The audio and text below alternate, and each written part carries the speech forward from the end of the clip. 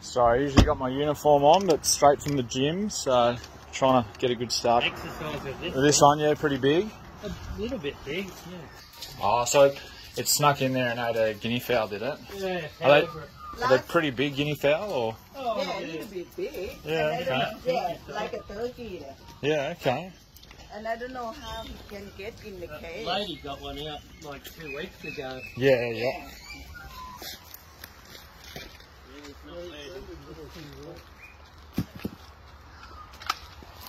Oh yeah, I see it. Oh, that does look like a big snake. Yeah. That had to be fairly big to eat a guinea pig. Oh yeah, holy dooly. Oh, yeah, it's not huge, it just looked big from a distance.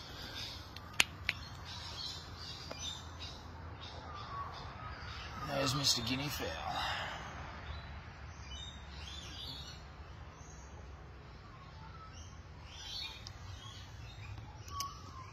Yeah, so it's pretty amazing, you know, carpet pythons especially can eat a food item 5-6 times bigger than its actual head, which is pretty crazy.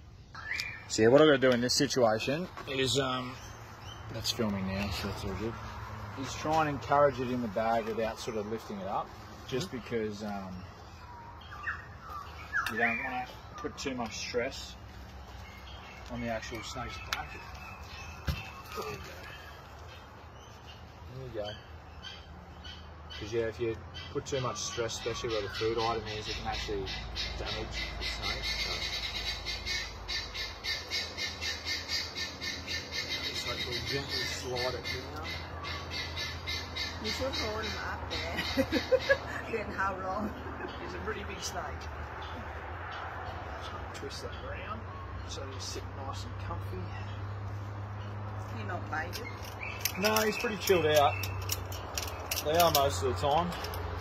Sometimes they can be a little bit bitey. No, they're not happy, are they? Yeah, no, you can't. That's right, guys. I'm taking the snake away. All right, Mr. Python. After your big feed of guinea fowl, it's time for you to go back in the bush. Try nice and gentle. Bring your head out. Come on. There you go. Off you go. That's a big food item.